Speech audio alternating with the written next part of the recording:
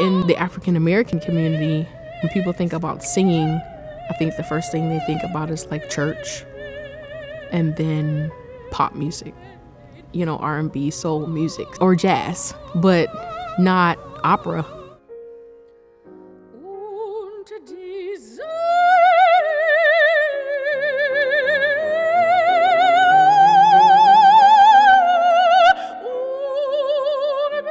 My mother was in the military when I was 3 or 4 years old.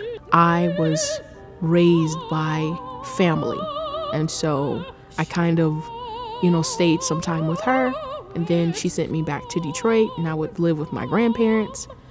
And, you know, when we would drive to Detroit, you know, her playing music all the way.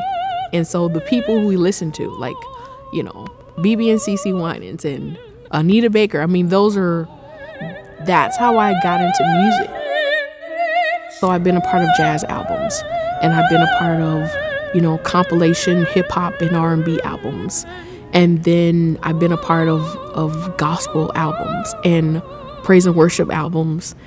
And all the while, I'm singing classical and operatic music, which, you know, they're like two extremes in a way.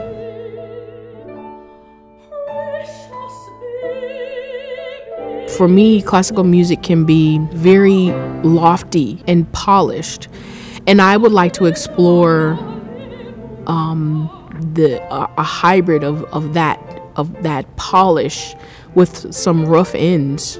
I think it's more tangible. So someone like me who was raised with hip hop and then turned into, you know, classical and operatic singer, merging those two would really be really great.